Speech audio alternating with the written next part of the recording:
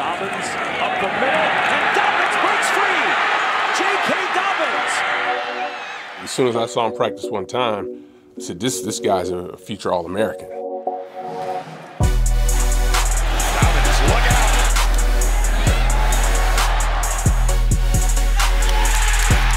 He's going to be a special back, there's no question. Talk about the speed, the power, his athleticism, his ability to catch the ball out of the backfield, his return game, what he can do in special teams. He's the total package. Dobbins breaks a tackle, watch out! Burst of speed! Look at this freshman!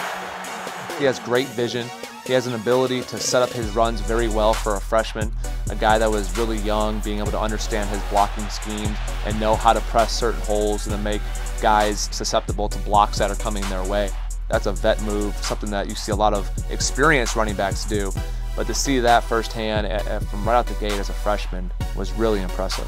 They had tons of playmakers on that team. You get the Big Ten's all-time offensive leader in J.T. Barrett. You've got Mike Weber, who had a stellar freshman year. For him to have 1,400 yards in that offense, the sky is the limit for a guy like J.K. Dobbins. In game 1 against Indiana in Bloomington, they gave him a handoff. And I kid you not, the safety came down right in the hole, is ready to make the tackle on J.K. Dobbins. Handoff on first down. There's the quickness of the moves of the freshman. J.K. Dobbins gets to the outside. And he literally breaks the ankle safety. At that point, I started calling him J.K. Ankles Dobbins, because that guy can break anybody's ankles when you're in a one-on-one tackle situation.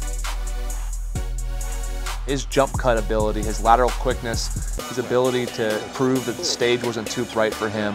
I really started to believe this kid could be special.